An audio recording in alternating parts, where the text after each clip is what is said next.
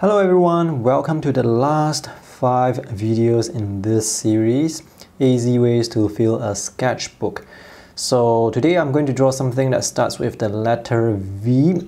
I'm thinking of drawing a vegetable store here in Singapore, and this is actually a screenshot from one of my videos. As you can see, this market is very crowded. So because I'm drawing, I can choose to draw or not draw things that I see from this screenshot. Today I'll be drawing with ink straight away, and I'm going to be drawing really fast. So this lady here is probably the vegetable seller.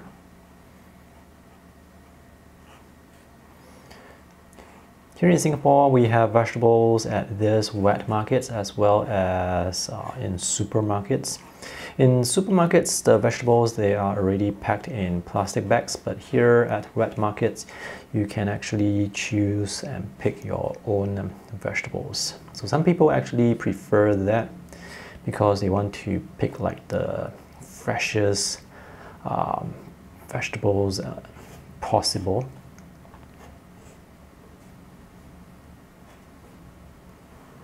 And usually for wet markets in newer neighborhood estates in Singapore, they can be quite difficult to find because they give way to bigger supermarkets. So for the vegetables, I'm going to try and draw them with thin lines. So I'm using the least amount of pressure that I can with this pen. This is the Pelikan M200 fountain pen. So with fountain pens, usually when you draw with very light pressure, you can almost get a much thinner line. And I want the thinner lines for the vegetables because vegetables, they don't have hard edges. But for the baskets like this, I can draw them with hard edges. So this will give me the thin and thick contrast, and also help me differentiate between the vegetables and the baskets and the boxes.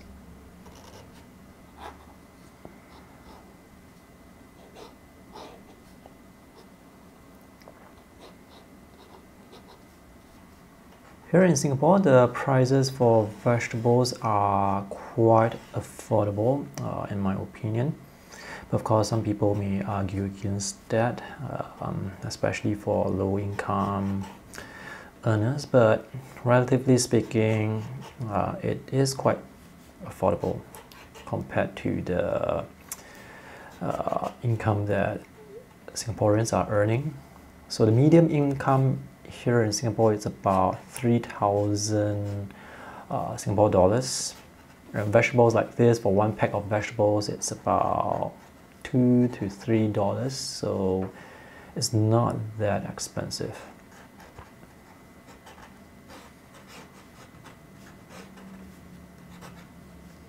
And food prices are sort of, the prices of food are sort of controlled in Singapore.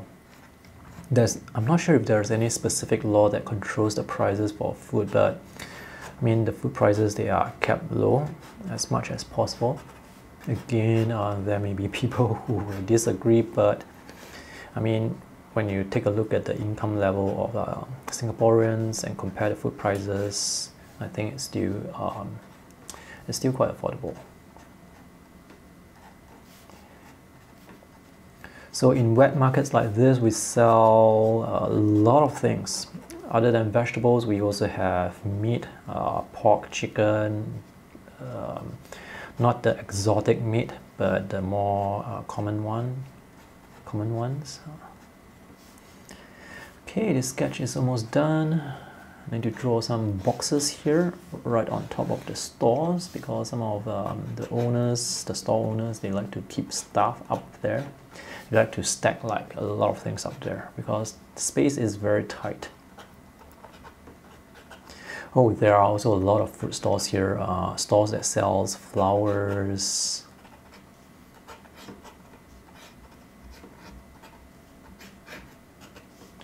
So let me just stack up. I mean, from my reference photo, I'm not able to see all these things, but I mean, since I'm drawing, I can actually afford to draw a bit more stuff here, just to make things look more interesting.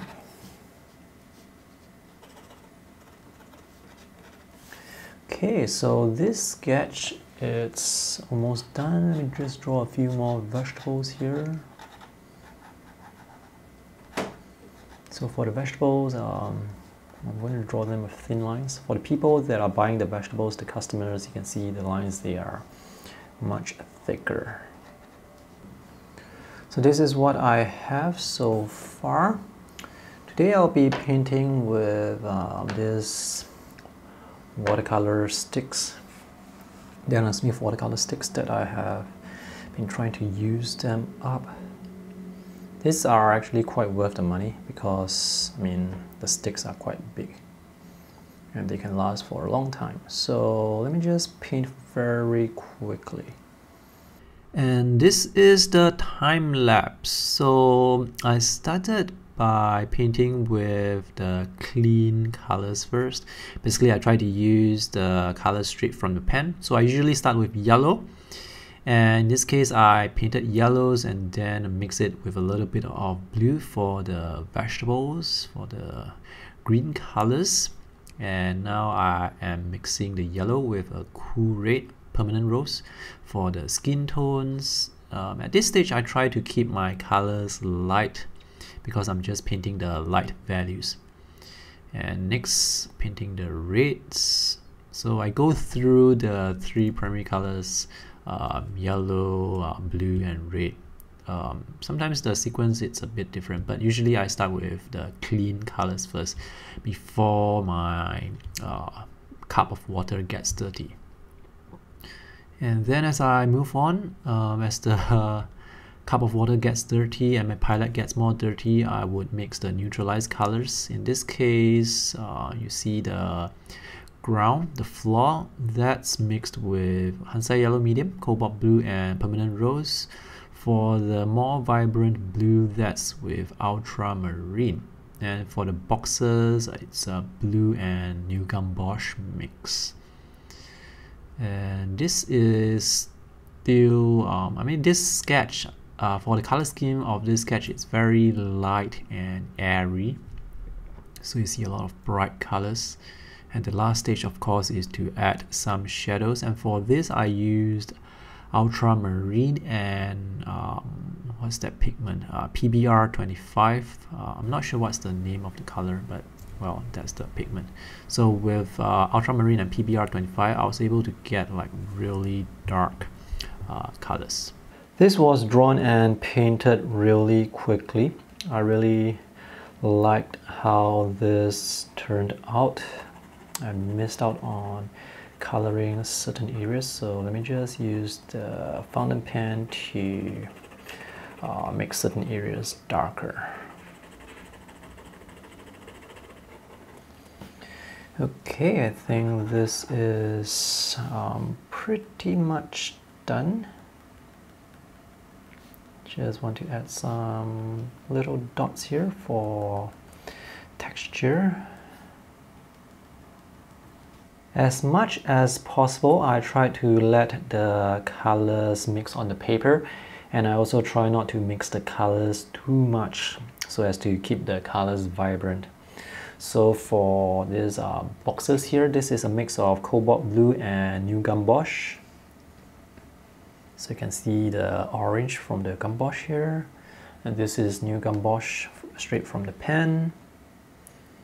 So if you use the color straight from the pen and dab it onto the paper, you're going to get very vibrant colors. And usually the vibrant colors, they will stand out even more when you have dull colors beside. So for this is a mix of Cobalt Blue, Hansa Yellow Medium and Permanent Rose. So this sketch, even though it looks like it has a lot of details, actually it has, but it was drawn really quickly and very sketchily.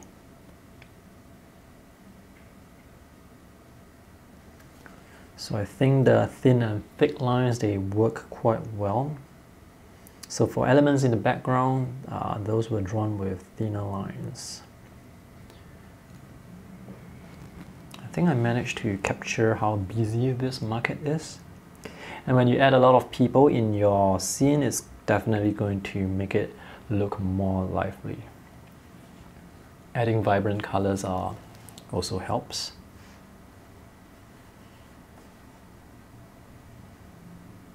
Let's take a look here in the foreground.